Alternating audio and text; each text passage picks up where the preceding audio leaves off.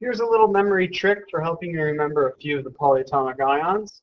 Now, I know you're going to have them on your periodic table for grade 10, but as you get into more chemistry, it is expected that you know these things, and sometimes having little memory tricks can help. So, here's a statement.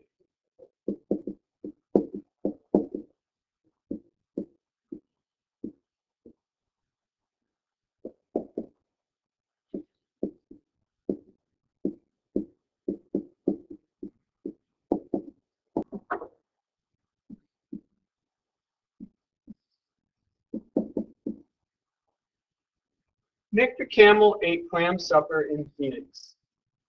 This is the statement that we're going to use to help us as a little memory trick, or mnemonic as sometimes they're called.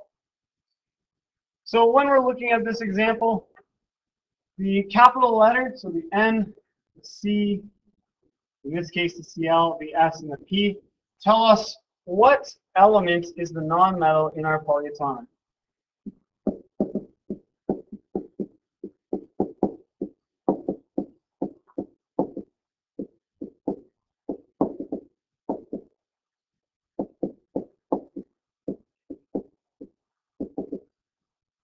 The number of consonants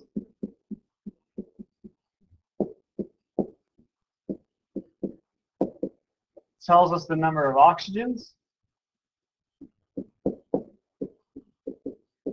in the polyatomic. And the number of vowels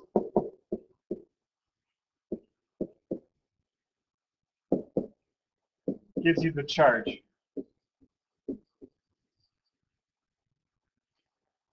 So let's try an example. The N gives us nitrogen. There are 3 consonants, so we have 3 oxygens, and there's 1 vowel, so the charge is -1. The C in camel becomes our nonmetal. There's 3 consonants, so there's 3 oxygens, and there's 2 vowels, so the charge is 2 negative. The next one is a fun one, Cl. Okay, in clam becomes the Cl in the polyatomic. We've got 3 consonants, so we've got 3 oxygens with this, and 1 vowel, which gives us the charge -1. So this represents our chlorate. The S in supper, and we've got 4 oxygens, because there's 4 consonants in supper, and we see 2 vowels, so we know the charge is 2-. So that gives us the polyatomic sulfate. And last but not least, the P in Phoenix is used for one of the polyatomics. We have 4 consonants, so we've got 4 oxygen atoms, and we know that there are 3 vowels in Phoenix, so the charge is 3-. That gives us our phosphate polyatomic. So that's a quick way to help you remember nitrate, carbonate, chlorate, sulfate, and phosphate. So if you can remember those polyatomics, it makes your life a little bit easier.